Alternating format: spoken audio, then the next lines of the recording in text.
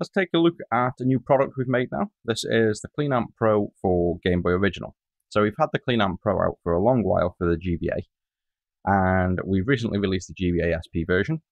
And all the pros are really is the known CleanAmp that we've sold for years now, the loudest, cleanest amp for your retro consoles, but in a wire-free form. So with this kit now, all we have to do is place the ribbon over the backboard in the right position, and you'll find that it aligns nice and easy to the pins. So there's 3 pins over here, 1 pin here and 1 pin here. And then once in place, the pad is left down here for you to solder an original speaker or one of our new speakers on. The first few hundred will come with this extra capacitor that we'll just tack on over here.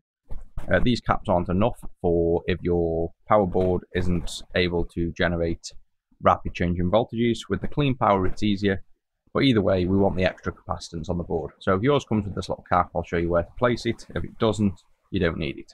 Let's just start by placing this on the board and aligning it with the bottom 3 pins over here and the bottom pin down here. So you know you're going to tack to this pin, these 3 pins, and this pin here. So with that known, let's just get the soldering iron and just apply some fresh solder to them pads. And this will help when you come to fit the board, that you're dealing with nice, clean, fresh solder. Now those are pre-tinned, let's just place the board down and make the connections. I would probably start with these 3 over here. So similarly, you can also pre-tin the pads on the CleanAmp Pro with solder, like so. And then grab a little bit of flux and just place some flux on the ribbon and the pins, just to assist with solder flow. Get a blob of solder on your iron. And then using tweezers, let's just align the first 3 pads. Use whatever technique works for you. You can kind of run solder down like that, or you can try to blob solder on 1 pin at a time. And keeping the board clean while it's still warm, just get your IPA fluid and just clean up the pins. Moving down to here, you'll see you've got quite a lot of flexibility to position the ribbon. Pre-tin this pad, and so long as this is pre-tinned and you've got a nice ball, this one will be just as easy. Slide it in and just warm up both pins. Quick clean. And the last pin is this one here. Pre-tin the board, move it into position and solder. And that's all there is for soldering, literally those 5 pins. So we have the power pin, the headphone disconnect pin, so when the headphones are inserted we disconnect the speaker from sound, the ground pin and the left and right audio channels. We'll connect the speaker here, and when it's in a shell, this is in the perfect position for your original speaker to sit and be soldered in place. Now, as I mentioned, if your board is one of these early versions, you'll have 4 smaller capacitors here. On the next version, I'm just going to replace it with 1 big one. This works better than the 4 small. So if your kit comes with this, it sits nice and easy between the 2. And then just make a connection to this pin as well.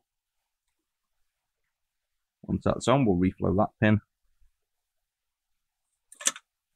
And you just have that nice little extra capacitance that helps with the sound quality.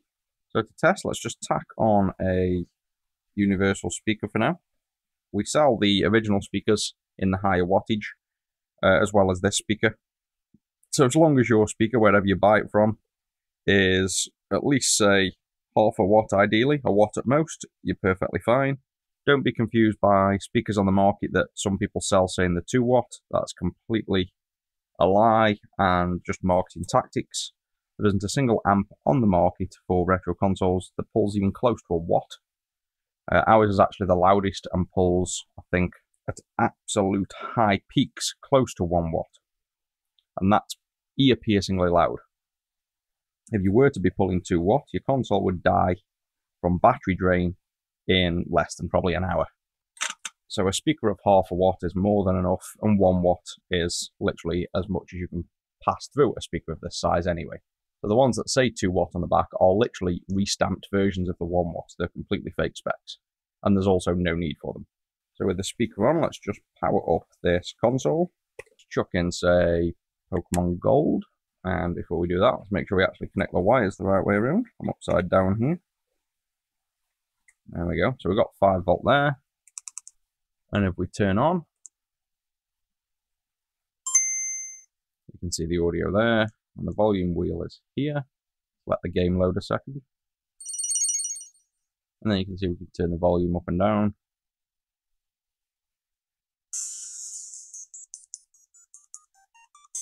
And there's the volume control. And this is a lot louder. I don't know how loud it comes through on speakers. But this is a lot louder than the current amp. So we've tuned it to match the loudest that this console can really output. If you struggle when you turn the volume up, as I mentioned, if the console disconnects, just add extra capacitance to the line. The next version, we're going to add plenty over here to pretty much support, even if you're not using clean powers, if you're using old regulators. But with a clean power and the little cap, you should be fine. But if you get it powering off under high audio levels, just add extra capacitance here. Any capacitors will do, aluminiums, tantalum, ceramics, any you like. Just literally chuck on 100 or 200 microfarads until your power board is happy to deliver that extra power. The same kind of goes for any mods. If you're doing IPS mods, most people upgrade to our clean power board because this board cannot deliver generally enough power to handle most mods. So even an amp, when it's loud like this, these original power boards will struggle. But as you can see on this one, it handles it perfectly fine. But that's due to the extra capacitance. So just bear that in mind whenever you're modding a Game Boy. These old power boards are pretty useless for power delivery, and very useless. I think they can deliver about 200 milliamps. So just make sure to either upgrade this or support it with extra capacitance. And that's now another console with a super easy install for an amp. So I hope you enjoyed this one, and I'll catch you guys in the next.